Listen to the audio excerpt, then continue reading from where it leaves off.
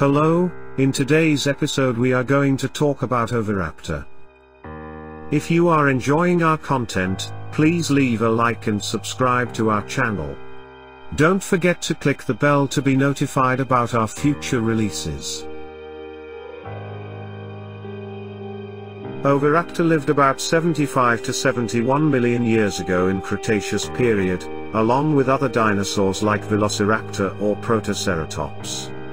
The name itself means egg thief, because the first discovered fossil was in nest with about 15 eggs and several small fragments from a juvenile.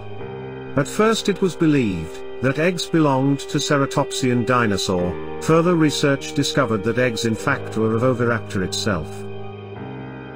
Oviraptor was a rather small feathered dinosaur, estimated at 1.6 meters long, 71 centimeters height at hips, with a weight between 33 to 40 kilograms, which made it slightly smaller than average red fox. It had a wide lower jaw with a skull that likely had a crest. Both upper and lower jaws were toothless, and developed a horny beak, which was used during feeding along the robust morphology of the lower jaws. The arms were well developed and elongated, ending in 3 fingers with curved claws. Like other oviraptorids, Oviraptor had long hindlimbs that had 4-toed feet, with the first toe reduced. The tail was likely not very elongated, and ended with a large feathers. The first remains of Oviraptor were discovered on reddish sandstones of the late Cretaceous Period formation of Mongolia, at the Bayan-Zak locality, during a paleontological expedition in 1923. Archaeologists uncovered a partial individual lacking the back of the skeleton, but including a badly crushed skull, partial cervical and dorsal vertebrae, pectoral elements including the furcula with the left arm and partial hands, the left ilium and some ribs. Accordingly, this specimen was found lying over a nest of approximately 15 eggs.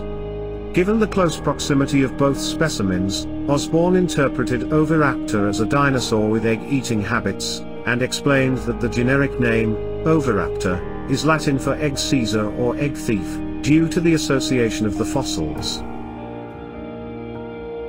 When first described in 1924, Oviraptor was originally presumed to be an ovivorous, an organism that has an egg-based diet. However, in 1977 it was suggested that the strength of the robust lower jaws and likely horny beak was strong enough to break the shells of mollusks such as clams, which are found in the same geological formation as Oviraptor. In 1995, fragmented lizard remains were found in stomach cavity, which suggest that it was at least partially carnivorous. 2008 and 2018 studies concluded that Oviraptor might have been omnivorous, or frugivorous, by comparing his beak to modern-day parrots. After discovery of Sitipati embryo fossil, which is closely related to Oviraptor, it became clear that Oviraptors brooded and care for their nests. They incubated their eggs, and look after the young, at least in early stages of life. It's also suggested that Oviraptors might have participated in polygamous mating, and that both parents took care of offsprings, which is behavior similar to modern-day ostriches or emus.